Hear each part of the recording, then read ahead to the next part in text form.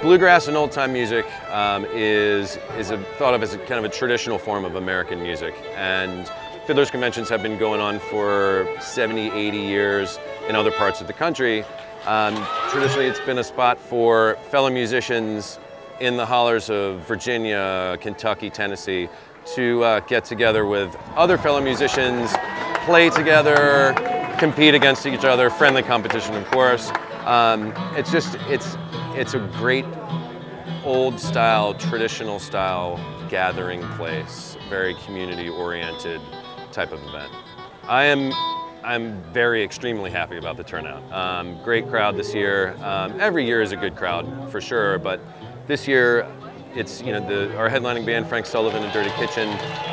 They drew out some folks last night for the concert, and they played great. Everyone was really receptive. I'm just happy. Everyone's having a good time. There's tons of people everywhere, and families and little kids and dogs and grandparents, and it's good. It's a good group of folks this year for sure.